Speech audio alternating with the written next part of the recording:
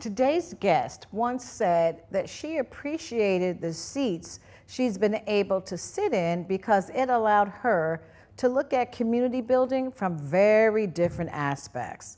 Now she's the leader of the nation's first community development corporation, the Bedford Stuyvesant Restoration Corporation. Now, I've been on the board of BSRC since 1993, when I was 12. And I'm excited as we move forward with a new leader with a fresh perspective and skill set.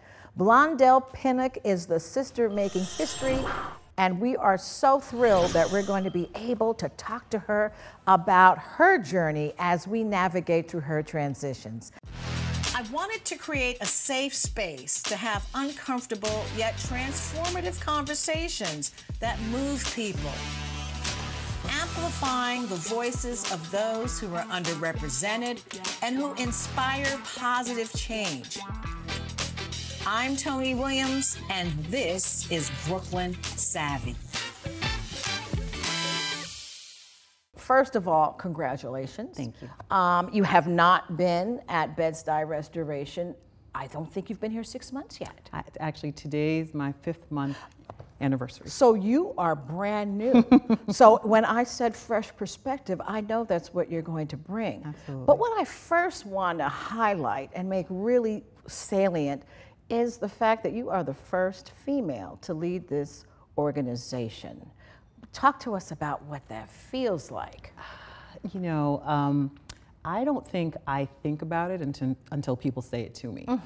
Because at the end of the day, I was called to lead and to run a historic, legendary community development corporation. So I'm just doing the thing that I know how to do well, which is to lead and to use my skill set that I've been given to push this organization forward.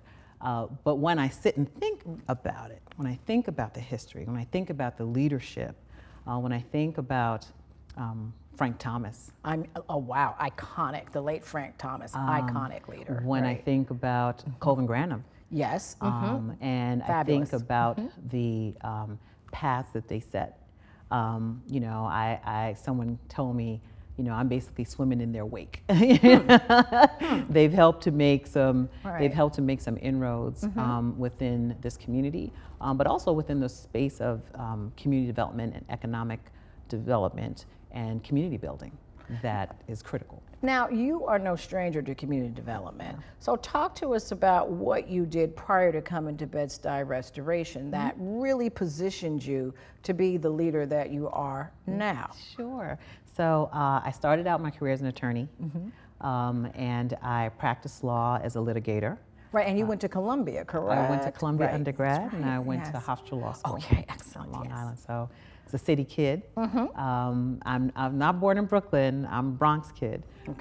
But oh, well, you know. I know. Can't have everything. Like everybody, right? No offense, Bronx. But as I said, I started out as an attorney, and I was a litigator, and I worked in a law firm, and I really wanted to understand real estate. So I had an opportunity to work for a city agency, the Department of Housing Preservation and Development. So I left my cushy law firm job, and I went to go work in New York City's Department of Housing Preservation and Development, or HPD as it's known. And that was an amazing experience because I really got to see how one could use public policy to create change and to build neighborhoods. I stayed there for a couple of years, and then I had the opportunity to go work in a bank, starting out on the... Well, this is interesting because you're seeing what community needs and how to build and now to finance it, right? Right, how to finance it. And then how to finance it. So I became intrigued, like how do you get these big projects done? You know, how do you take what was an infill project and make this, 30-story building. So I wanted to figure out how does one do that. And I had the opportunity to go work at a bank and be credit trained. So I was essentially starting from scratch. I started as an AVP, and I got a position at Fleet Boston Financial, where I was credit trained. So I was taught all the tools one needed to know on how to underwrite and how to understand financing, developments and real estate. And so I started there, and I eventually worked my way up to be senior vice president within the commercial real estate group, but focused on community development, and which I loved. And I stayed there for a considerable amount of time, and then I wind up going to Carver Federal Savings Bank. Wow, and that is a African American bank, yes? African American bank. At the time, it was led by an African American woman, Debbie Wright. Yes. Who was my mentor, and it still is.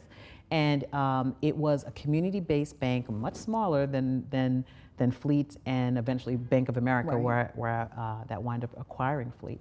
But I wind up going there, and I had the opportunity to be a big fish in a very small pond. Okay, right. While at Carver, I was able to testify in Congress about some of the programs that we had. I was able to really reach deep into communities. So that's how I learned about Brooklyn and my Right. love for Brooklyn. Right. By working and being at Carver. I want to go back though to the female piece to this. How is being or do you see it this way, a woman in this position an asset to you? I think given where we are right now Right. in society, I think being a woman and seeing what women leaders are doing today, Absolutely. I think it empowers me and emboldens me because I'm seeing other women in this space, in this community, doing the things that I'm doing. Right. So I think it would have been different a few years ago if I had come into this role. But I'm looking right now at the head of Brooklyn Community Foundation, Jocelyn Rainey, Black woman. The head of BAM is a Black woman. Right. The head of the Brooklyn Navy Yard is a Black woman. Yes, Lindsay. And now Right. here I am, Right. in this role. So the fact that I can look up and see all these other amazing women in this role today just gives me confirmation and gives me comfort to know that I'm in the right space at the right time. And you have that network as well. Absolutely. You have that. Now, you mentioned this early on, and it had to do with Colvin. Now, he was at Restoration for 20 plus years. Now you're stepping in. Talk about transition. This is a transition of leadership. How are you navigating this? So that's a good question. So in navigating that, I mean, it's important for me to understand the path that was taken to get the organization to where it is today. So I think that that's an important thing. It's also understanding the staff that's here. Right, because you've got a culture now that has pretty entrenched and embedded, right? Yes, right, yes. right. So it's really getting to understand the staff is here, getting to understand the programming, and I think more importantly, understanding the community. Because the community today is very, very different than the community that was here 20 plus years ago. And I believe that in taking a look at all of those factors, that it's allowing me to formulate my thesis and my theory of change and ways that I can start to go about looking at our programming maybe in a different way, looking at the ways that we measure impact in a different way, and just making sure that we have the messaging and the narrative of what we are doing and that we're able to really extend that to this community and beyond. Now, dealing with, I think when I'm thinking of Restoration and thinking about the way that it has done business in the past, how will you be tweaking that? And not that it was bad. I mean, everything must change. Yeah. But what are those new things that you see yourself as being able to identify and make a mark in? Well, I think what's really important is the way that we communicate today. Social media is a major form of communication. And where I see that Restoration can have more of an impact is within the social media space. And I would love for us to be able to tell our story to a new generation. There are new entrants into this market that are new to Bed-Stuy, that are new to Brooklyn, that may not be as familiar with Restoration as a lot of people. And I think it is incumbent upon us to make sure that our story is being told in the right way. And I think we have the ability to use social media to be able to do that in a very purposeful way. I think we have this amazing space here, the Billie Holiday Theater. Absolutely. And I would love to see more activities and more events and conversations being held here. Absolutely. Like the 92nd Street Y. Why not? I don't. We're 92nd Street Ying it right now. Exactly. No, but seriously. Exactly. Seriously. And I would want to see these thought leaders. I want to see community activists, and I want to see people who are talking to us about economic mobility and disrupting the racial wealth gap, to be here on the stage and this audience to be full of people from this community. Now, you mentioned something that I really have to highlight, which is the fact that we're working on the racial wealth gap. The average black family has 10% the wealth of the average white family. There's a lot of streams that we're doing, you know, from workforce development and helping small businesses. Talk to us about this new innovation campus that people are beginning to talk about. So Tony, as you know very well, we are sitting on this campus. It's big when you look at it. And that plaza over there. That plaza. Right. That used to be a skating rink. It used to be a skating rink. Right. But the space that we're sitting in is over 300,000 square feet. Wow. And this makes up, this is the town hall, this is the center, this is the hub. The buildings are in need of repair. And it's time, it's time. The community deserves it. Right. And so we are embarking on creating the Innovation Campus, and what that will consist of is the reimagining and the rebuilding of this entire campus. So that means tearing down what is here. Wow. Tearing down what is here and creating state-of-the-art towers that will house our technology hub, that will house our cultural space. Now, is there a residential component to the? There is not a residential component. So it's all going to be the towers are going to be about office spaces. The towers are going to be about office space. The towers are going to be about retail. The towers are going to be about educational spaces. The towers are going to be about workforce development. Right. So that is the goal and the intent. But we want this to be, we want Bed-Stuy to be the tech hub. Let's talk about how that's going to happen, because it's like an ecosystem that you're trying to build out. Can you elaborate on the tech hub piece and what it's going to take to make that happen? Because I think it should happen. It has to happen. Yeah, it must happen. It must happen because what we do know is the growth that we've seen in particularly New York in jobs have been in the tech space. And what we also know, and we're not present. Right. And what we also know is, to your point, that we're not present in those jobs. And a lot of those jobs don't necessarily require a college degree. Right, and they're called new-collar jobs, I think. Exactly. I read about blue-collar and new-collar, and that is real interesting. Exactly. Yeah. But we're being left out once again. So we started working with the Marcy Lab School. Right, in a program that we called Breakthrough Technology. Right. And it's actually their software engineering program. And we did a proof of concept where we took 20 young people who have college degrees but were underemployed. Right. And we put them through an intensive 4-month training.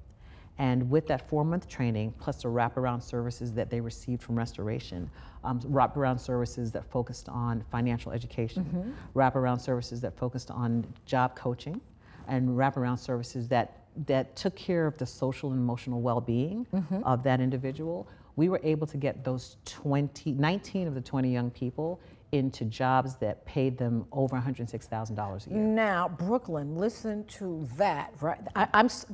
That's a proud metric right there. That is, and that was just, let's see if we can do this. Right. So now that we're able to do this, we know that we can expand this program and we can scale this program and we can have more people, and why not also expand it to young people who are in high school. Because we know that if we can have the hard skills training for them to get them where they need to be, and then we can surround them and scaffold them with the soft skills, that we can get them into these well-paying jobs, and more importantly, keep them there, and also help them scale up economically within that job. So it's not something where you have this job, you have this placement, and that's it. We're still working with those people. We're still working with those young people. So we're helping them, guiding them. We're helping them improve their credit score. We're helping them save money. This is all life skills. All life skills, right? Exactly, and hopefully we'll help them purchase their first home. Oh, wow, what a story that would be, right? Now I want to talk about something that happened over the summer, very close to when I think you had been with us maybe 2 or 3 weeks, and VP Kamala Harris comes to Bed-Stuy. Yes, so let's talk about that visit and then what's come out of that visit. Sure. Right. Sure. So I was just sitting at my desk, minding my business, and right. And get a phone call saying that I will be getting a phone call from the White House or from the VP's office. And you had just started. It was like, right. What? And sure enough, I did. About 5 minutes later, I did get a call from the Vice President's office, and they indicated that they wanted to come here to make an announcement about this Economic Opportunity Coalition, which was a public and private partnership where they would be bringing foundations, they would be bringing nonprofit organizations, and they would be bringing community development financial institutions, or CDFIs, to the table. So they were convening. They were essentially convening, correct? But to bring money into wasn't it 46? Was it 46 mil? How much was it? 46 billion that they're committed to doing so. Over what period of time? Their period of time is an extended period. of time. Okay, because yes. So, you know, and so she wanted to make the announcement here. Right. And the reason why is because, to your point, we are the first community development corporation in the country. We are the first community development corporation that was formed through public-private partnership. Absolutely, right. And she wanted to bring it home that this is what's needed in order to help communities. And so we hosted her, as well as some corporate leaders, right, and some cabinet members. Did it jumpstart anything for the community? I believe that it did. I mean, there was definitely buzz and excitement when she came here. You know, I know I was excited. Oh, weren't we? I think I was right there, sitting right. Yes, right. It was like, what? Right here. Right. We were all wonderful. Excited. But what it also allowed people to see us as a convener. That we're an organization that we were able to bring so many people to the table, other nonprofits, major banks, major corporations. They were here. They were all here that day. And to understand the power that we have, and the fact that while we started in 1967, that we're still here, right, and we are still doing what we're supposed to be doing in the community, and that's why they were able to pick up a telephone and call us, and we were able to make that visit happen. Well, we have been talking about restoration, and it's a wonderful story, but we know that there's some challenges here, you know, and I think we had a conversation, and we were looking at the kind of money that foundations give to Black women-led groups, and I think it's 0.06%. So talk about the fundraising challenges and how that impacts everything that you need to make happen, you know? Right. So that statistic said that less than 1% yes, of philanthropic dollars are going to organizations that are led by Black women. Embarrassing. No, it's not embarrassing. It's tragic. It's tragic. It's not just. It's a lot of other things. So what that says to me, and to all Black women that are leading these organizations, it's that much harder for us to do the job that we need to do, because the CEOs, in addition to making sure the organization is running the way it should run, our constant drumbeat is raising capital to ensure that happens. Right. And when I think about— And those are hard dollars to raise. Those are hard dollars to raise. Right. Because you have dollars that are coming in that are used specifically for a program with a little bit of overhead. With a little bit of overhead that I can't use for other things. Right. But raising those general operating dollars, support for the organization that we need to run the day-to-day, to pay for me and to pay for my staff. Absolutely. That's the hard dollar, and that's the hard nut to crack. But it's critical, because if we didn't have to worry about that, then think how much time we could spend really thinking about and strategizing and convening with other organizations to talk about the true work that needs to be done on the ground. Right, and with the metric of raising the wealth gap. That is the metric that you're looking at. Because at the end of the day, our focus is a social justice lens. Right. Like, we are trying to ensure that the community that we came to see does not stay and rest in poverty. We're here to improve the lives of the people that are here. We want to be able to close this gap, not just talk about it, not just do these one-off programs, but systemically, what are we doing to ensure that when we make these changes, that we don't go back to where we are and we're not having the same conversation year after year. What is particularly challenging is the fact that you've got to keep Bed-Stuy restoration sustainable while raising money for an innovation campus. How the heck you gonna do that? No, but seriously, that's a tough thing right there. It is. I know that we will get there. The good thing is we have so much support, particularly from our current administration, the Adams administration, that's supporting our efforts to make this project happen. I believe that there's a lot of support out there pushing us, and I keep saying I have some wind beneath my wings. Yes. That's making sure that we're going to be able to do this, because we have to. Like, it's not a nice to have, it's a must have. It's a must have. It's a must have. Because we have to be able to bring this organization and bring this community to its next level. Now, you talked about culture being the nexus. So let's speak about the Billy, how that's going to fit into this whole innovation campus. The culture and the arts and culture piece of what it is that we're doing is a critical part of everything that we're doing. Because to me, what we're building doesn't exist without the arts and culture. Right. The Billie holiday itself, it's been here for 50 years. So anything that we're doing, that we're touching, we have to ensure that we are preserving the arts and culture of this community. And the one thing that I am realizing being here in Bed-Stuy is how rich the arts culture is here. And especially with this gentrification that is going on.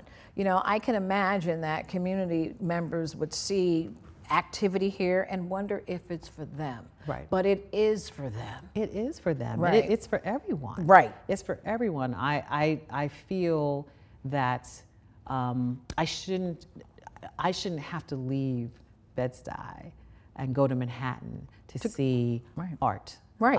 I shouldn't have to leave to see a wonderful play. Maybe you shouldn't have to leave to get a job. I should, and I probably shouldn't have to leave to get a job either. But wouldn't it be wonderful? And it should be wonderful, and it is that we are able, that we have this gem here, and we've had it, where we can have amazing works of art. We can have amazing speakers. We can have amazing thought leaders. We can have amazing dancers. At the end of the day, no matter what we're doing, understand that it is centered in African art and in African culture from the diaspora. But it is for everybody to enjoy. Absolutely. And I want to go back, because this is something that I've really wanted to highlight, the fundraising challenges. But there's even more when it comes to us, Black women in these roles. How do you feel about the lack of social capital and networks? Yeah, I mean, that's real. I'm going to be honest with you and transparent. So we don't have the things that we need at the tools that we need at our disposal. However, I do feel encouraged that these are tools that we can build.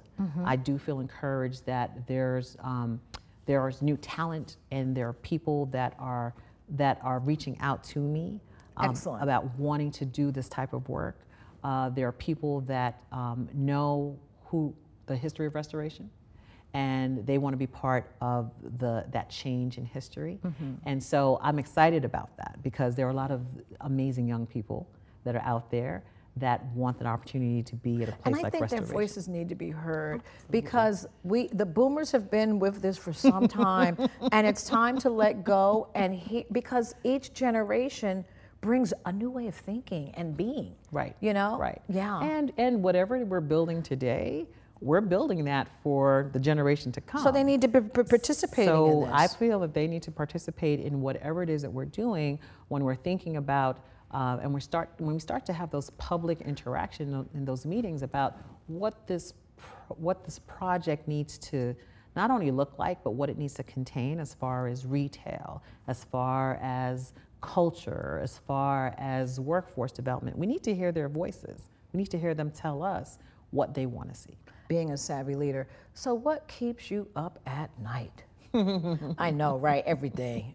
But not, right? Because you're a believer in yourself. You believe in what you can do. You believe that you can be the change, right? You have to believe it. Well, I you do. Have to believe it. I was having a conversation with someone today. I said, I'm actually excited about the challenge because it is a challenge. Yes. And someone said, I don't envy you and it's going to be hard. And I said, well, that's why I came here. Good for you. That's why I was hired. You're not afraid of hard. I'm not afraid of hard. Right. So I'm not afraid of hard. I'm not afraid of cracking some eggs. I'm not afraid of doing those things because when you do that, then you get to find out what things really work, you know, and what things are sticking. I like that, crack some eggs. Yeah, I gotta and build a plane while flying. Right, I have to. That's a good so one. I know that I'm gonna have to do that, but it's okay because I think that it allows me to really see, well, what's working here and what's not working, and what things can we change, and just I think as long as I'm transparent about that with the community, with our board, with our staff, I do think that all these things will work together. And I love that word transparent because it's important for people to see you that way because then it moves towards you being a very trusted leader. And typically, when your name is mentioned, you get some yays and stuff. So that means that that's a core value that people, that authenticity is really, really working for you. And I got a big grin on my face because I just like that. It is. Yes. I mean, transparency is definitely, I think, a part of who I am. I just want to make sure that everyone knows and understands, you know, where we're coming from and more importantly, where we're going. Absolutely. And it's okay to sometimes say, hey, you know what, we may have to pivot or we may have to change and here's the reason why. Right. But I think it's just important that we're just honest and letting people know. And getting back to the leadership style in question, talk about the importance of team as we wrap up. How important is the team and nurturing the team, and what is it that you're looking for in team? So team is the only way that I'd be able to get any of this done because I know, if I don't know anything else, I know that I cannot do any of this by myself. So it's having the right people around me. But more importantly, having those people believe in me and believe in my leadership and in my style, having the ability to have frank conversations. And, you know, there may be some questions. I spoke with someone today that said, you know, I just needed to learn your style. I said, and everybody's learning my style. And that's a good thing, right? So I believe that, but once I do that, I think, and we can start to work together and gel together, that's where we will start to build. It was wonderful talking to you, Thank Blondel. you, Very Tony. inspiring. And I appreciate you. Thank you. And all the work that you've done, and you being on the board and seeing another woman in a position of power. Absolutely. It is important for me. Absolutely. To know that that exists. So I do appreciate you. Thank you so much. And we will see you next time on Brooklyn Savvy.